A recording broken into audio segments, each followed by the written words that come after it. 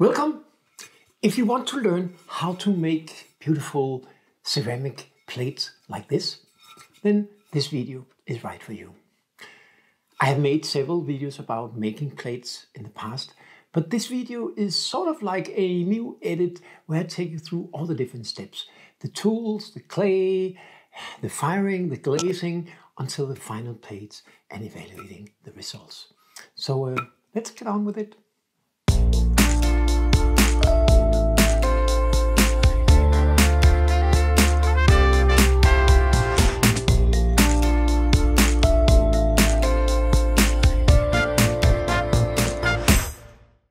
I always throw my plates on beds. This is a wooden bed and there's holes in it, so it attaches itself over the pins that I have on my wheel.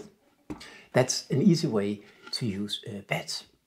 I use the beds because, especially with a plate where you have a very wide surface, it's almost impossible to remove it when it's still wet without distorting it.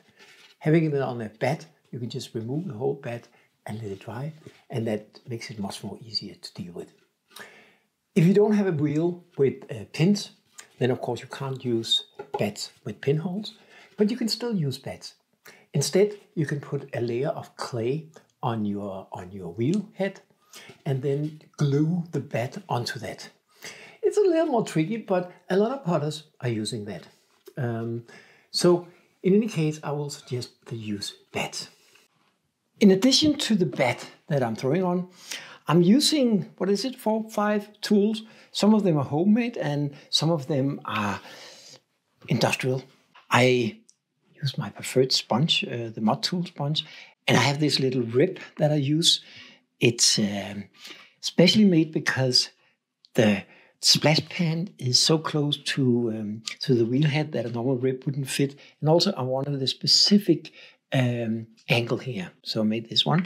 This is my favorite roller. It's from a used company called MKM Tools, and they have lots of different designs. This is one of my favorite, sort of a Celtic design. And then this tube, it's not particularly homemade, but a home cut. Very useful in the way I make plates. My latest invention is this tool. It doesn't look so good, but it's very helpful. I put it over the edge of the splash pan, and then I have this nail that I put in to cut the size of the plate. That way they become exactly the same size every time, and it's just so much faster than having to measure it. I love that. You can use any kind of clay you want to make plates. I've been making plates in porcelain and in stoneware. In my own workshop, I primarily work in stoneware, and I like how it looks. Unlike bigger pieces where you do need, or at least it's easier when you have some grog in the clay, you don't actually need to have grog in the clay for plates because it's not that big. And if you want a very smooth surface, maybe you want to pick some clay without that. And then it's a question of the color. With the porcelain, of course, you get that super white surface that's really nice in itself, which is the clear glaze. And some glazes look really beautiful on porcelain. But with stoneware, you can get all kinds of colors. In my initial testing of the designs I wanted to make for my plates, I tried out 3 different stoneware that I use a lot. A gray one, and a red one, high iron stoneware, and a black one. And then I tested lots of different glazes on these plates. And what I found out is that the black clay actually comes out the best. The one that I'm using is called 371, and it's from a German company, Georg & Schneider, and I really, really like that. It does have some grog, but I can still make it super, super smooth. The great thing about the black clay is not only does it look good, but also it doesn't really matter what color I glaze in, it matches the clay. With the gray clay, that was sort of the same thing, but less people actually like that clay. And the red clay I like personally, but it's a little more tricky because some colors doesn't work with the red clay. Anyway, that's just what I found out. So I will be focusing in this video on plates made with the black clay. But because this is sort of like an edited video, I took some pieces from different videos I did in the past with the tools and the plates and the glazing. You will occasionally in this video see me talking about something using a plate in a different color than black. Don't be confused about that. It's just because this video is sort of like a summary mix of the different aspects of making plates. So let's throw some plates. Just like when I'm making any other kind of pot, I start out by centering the clay.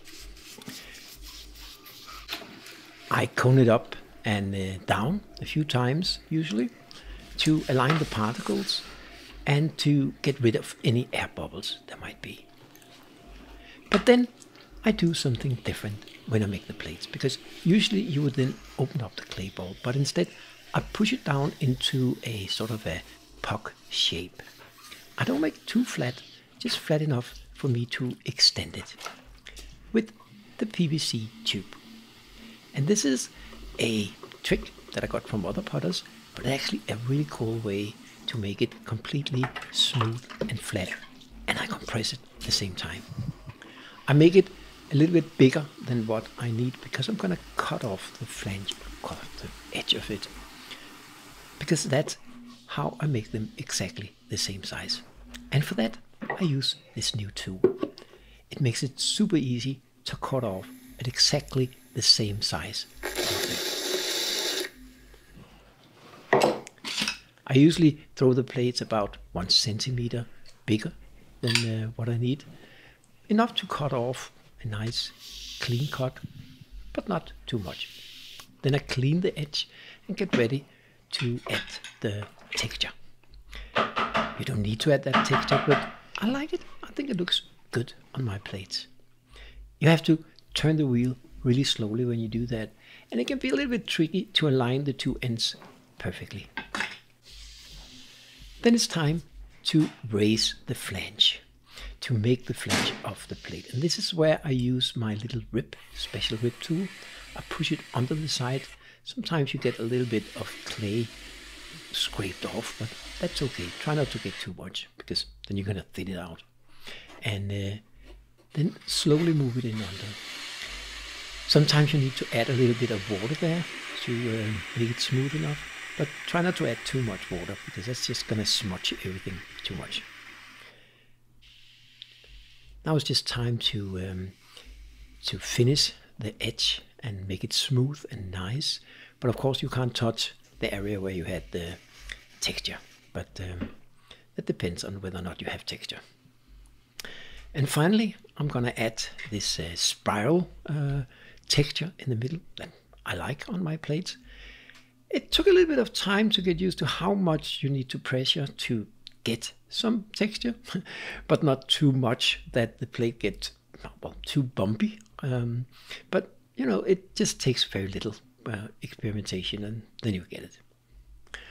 After I do the texture, I do take a sponge and just knock down the texture a little bit, so it doesn't become too strong, because that's gonna disturb the way of using the plate. So I like it just to be a little bit subtle. And that's it. As you may have noticed, I don't wire off my plates. And why is that? Because most often you will see potters wire off the plates. I don't do it for 2 reasons. The main reason is that if you're using wooden bats or if you're using casting bats, they release themselves, because it soaks some of the water out of it, and then in a couple of days it releases itself. And therefore I don't need to cut it off. And also, when you cut it off with a wire like this, the problem is that when you have such a wide button, it tends to go up a little bit like that. Not so much, but something like this. And that can lead to areas where it actually almost cut through. You've probably seen that with some potters as well. So for those 2 reasons, I don't do it. It's also much faster. Now the plates have dried for almost 24 hours, maybe closer to 20. And it is warm now. It is summer, as I said. I dressed up a little bit more today, but it is warm. And so they do dry quickly, which is a quick reminder, because I'm doing almost everything the wrong way. I'm doing things differently than what most potters would tell you to do. So I don't cut off, I don't wire off the plates, and I don't cover them when I'm dry. So I leave them uncut and I dry them super fast. And still, out of the first 25 or so plates that I did, not one single one of them cracked and not one single one of them warped. They all came out technically perfect. So maybe I'm just lucky. Maybe it's a combination of the clay and the room I'm drying in. I can't be sure, but it works for me. So in case you're thinking about doing plates, don't worry too much. Don't listen too much to what your teachers and more experienced potters say. Just try it out. If it works for you, it's great. Not cutting them off. It is important that it sucks out some of the water from the plates and that I can take it off. So let's just see. Yeah, they're just getting off perfect. Now if you look at this button, this is one of the main reasons I like not to cut them off. It's just super smooth and plain. So now I want to do some trimming, and I really just need to trim the corner a little bit, and then I'll just burnish the button with a shiny stone. I'll show you in a second, but this one definitely turned out great. When you want to trim a plate like this, when you turn it around, the problem is that you have this wide free-floating area, and when you trim on that, you very easily push it down. And when you do that, of course, you get the plate out of shape, and we get that internal shape we don't want. So in the past, what I've done is I put some bubble plast or something underneath it to kind of support it. But then I'm left with another problem, and that is for this design, with the flanges that are being this small, I want to trim it all the way down. So what you would usually do is when you put it on your wheel head, you would put some lumps of clay to keep it in place. But that's not going to work so well with these plates. Also, they're so big that they're actually touching the pins that I have on my my wheel head, so they don't fit. And of course I could put a bed on, but it won't really glue onto the bed.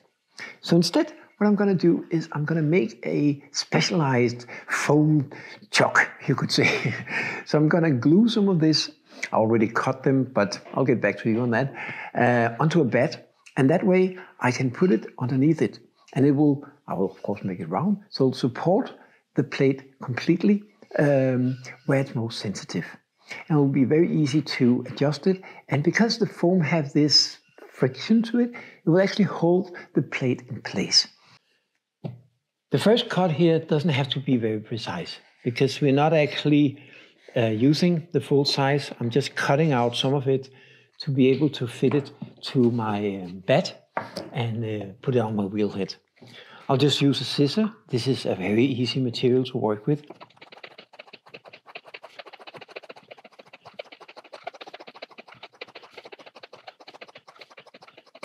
So now we have a better fit.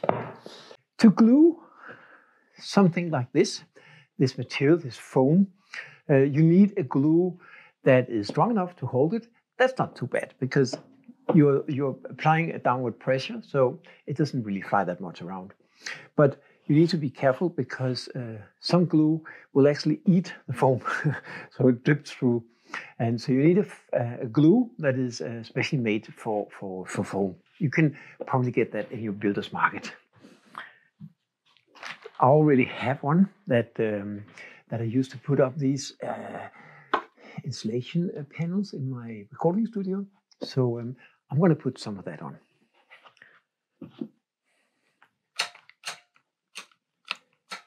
Yeah, it's running out. Oh, there we go. I actually got a little bit too much on it, so I'm just gonna distribute it like this, and then turn it around and put it here. Yeah, that actually sits quite well. So now we have the middle.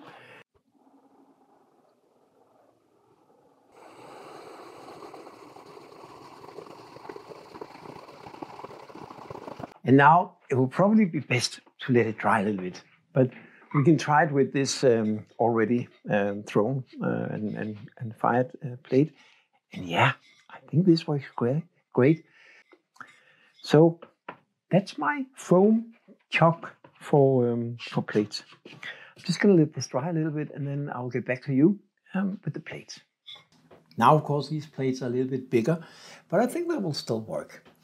Or maybe in the end, I will have to make another one. See, already now you can see some advantages because you can keep your fingers under it. That means you don't dump it on your bed, and sometimes you crack the sides of it.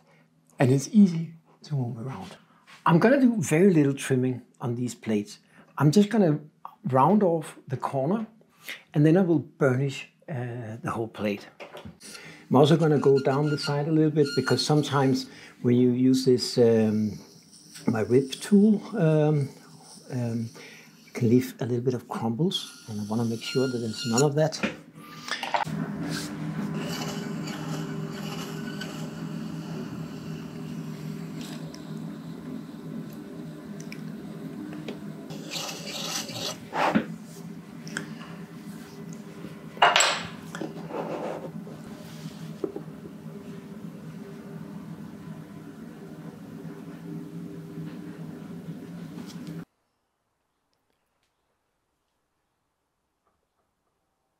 I'm very happy with how they turned out.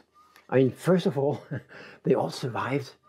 And some people are very afraid of how to fire the plates because they think they're very fragile. And I don't know, maybe they are to some, but these clays are very solid. They work really well.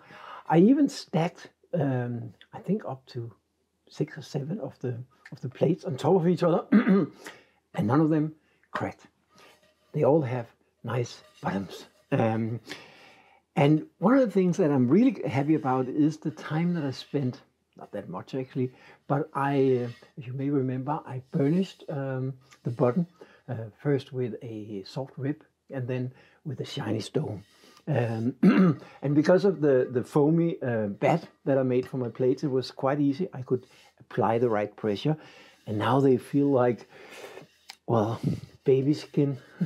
We try to say, usually say in Denmark, maybe a little bit awkward, but you know what I mean. It's just super smooth and nice. And that's good because I'm not going to have glaze on the outside of the rim and the bottom, of course. I'm just going to do glazing on the inside. There are many ways that you can glaze plates. Probably unlimited ways you can glaze them. I tried different versions.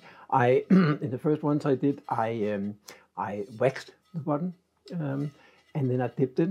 I hold them like this and I dipped them into my bucket. That was okay, but 2 things, it was quite time consuming and I still had to wash it off because even though it's easy to wash off with the wax, I still had to do that work. Then I tried using some type of tube, could be syringe actually, sorry. And I put it on the wheel and I used that and a brush and it was okay. I mean, it's just not all glazes that will work for that. So today I'm going to do what I think is actually the easiest and best ways for the glazes I'm using, where I'm actually just going to pour a little bit of glaze into it, swirl it around and take it out. For most of the rim, it's going to be fine. Of course, where I pour it out, there's going to be a little bit of overflow. That's easy to remove. And then I will take a sponge all the way around and make sure that it looks really nice. Glaze on the inside, raw clay on the outside.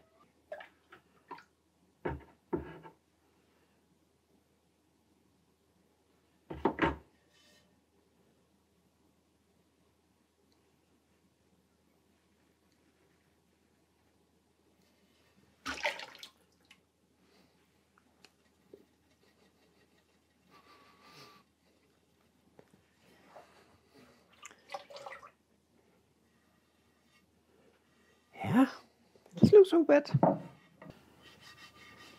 Yeah, this looks very nice and even. So I'm optimistic. As always, it's sort of a puzzle to figure out how to stack the kiln the best way. And as I mentioned, I have these wonderful plate shelves that I can use to stack plates. And I think this way I can actually have 2 stacks in each layer. And I think I can have maybe 4 or 5 in each. So that means 10 plates in each layer. That's very good. And as you see, there's still some space around it. So I can place some vases. I have some stuff I can put there. And depending on what I will put next to it, I can then decide how high I'm going to stack this.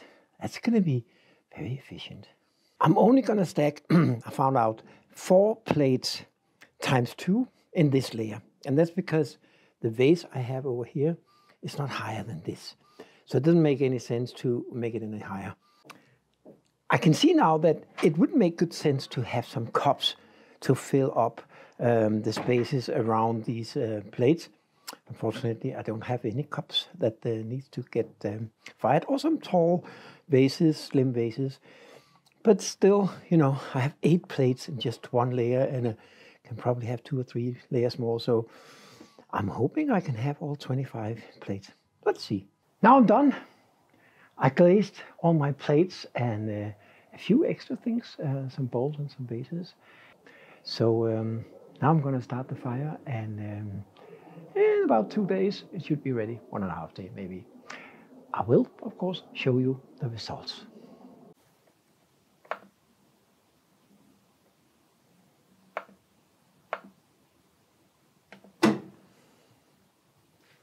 Good morning. It's Sunday morning. Had my first cup of coffee. It's a little bit cold. It is early springtime in Denmark, so that's how it is. Now the kiln have cooled down. It's below 100 degrees, so it's ready to open. And I know I said this many times before, but please wait. I'm not personally the most patient person, but it pays off to wait. First of all, if you open it too early, especially with the glaze fire, you can crackle up the glaze and destroy your pots. But also the heating elements. You put stress on your heating elements if you open the kiln too early, and then they won't last as long, and they're very expensive to change. But also, I mean, what's the point in opening it when it's super hot? Because you can't touch the pots anyway, and you can't put them anywhere. So in my case, it's usually about 1.5 days, so 36 hours, and then it's below 100 degrees when I can open it. So let's go and take a look. It's so exciting.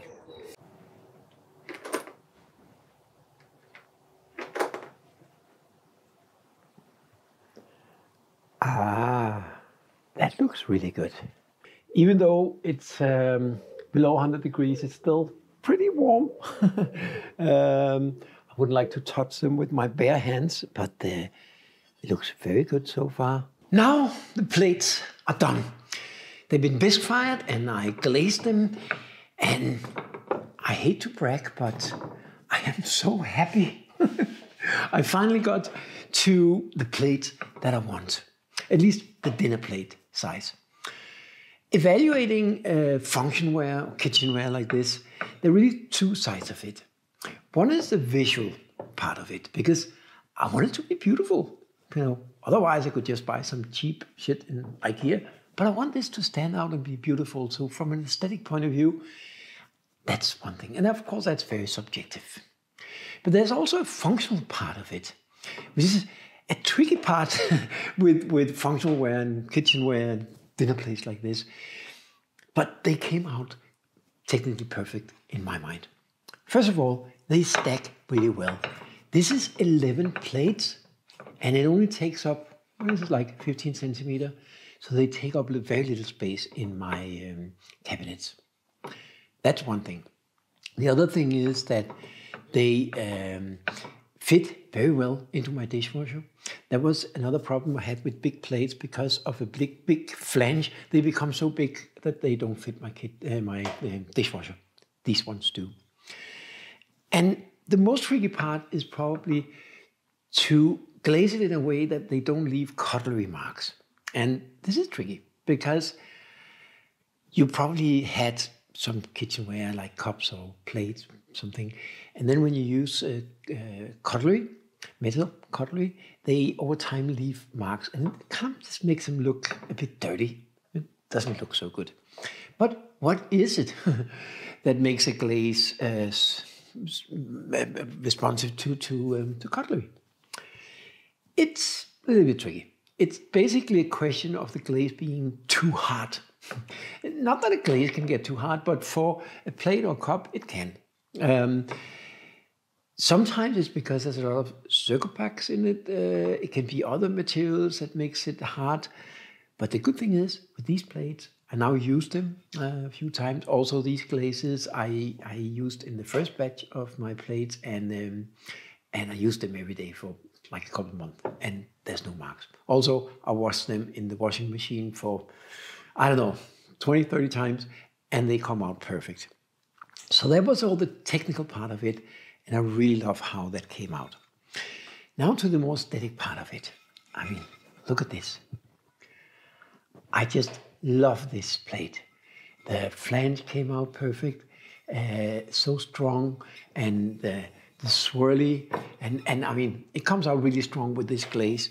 This is a sort of a yellow glaze, but on the dark black clay, it comes out more like a orange ochre type of glaze.